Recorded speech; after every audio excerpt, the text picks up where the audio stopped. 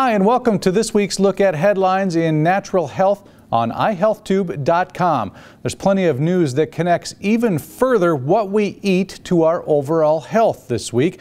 A high cholesterol diet has been connected to colon cancer for some time, but now the reason behind that is becoming more clear.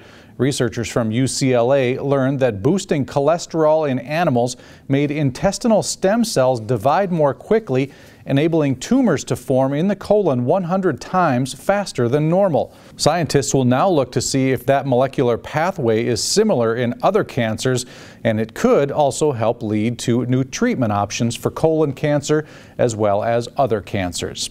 And women who are pregnant may want to think twice about reducing or eliminating carbohydrates from their diet. A new study out of North Carolina found that women with low carbohydrate intake are 30% more likely to have babies with birth defects of the brain, spine, or spinal cord like spina bifida. The results are especially concerning given the popularity of low carbohydrate diets.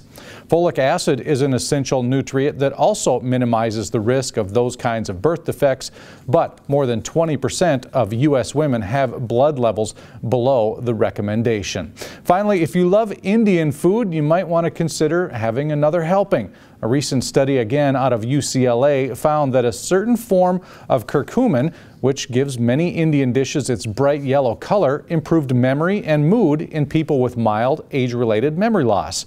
Curcumin, which is found in turmeric, has been shown to have anti-inflammatory and antioxidant properties. Now it could be a reason why seniors in India have lower incidence of Alzheimer's and better cognitive performance.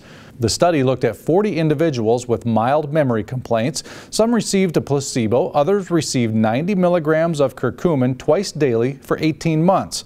After that time, the people taking curcumin improved their memory tests by 28%, while those taking the placebo saw little or no improvement. That's a look at what's making headlines in natural health this week. Make sure to go to iHealthTube.com and sign up for our free email newsletter so you can stay connected to the latest in natural health.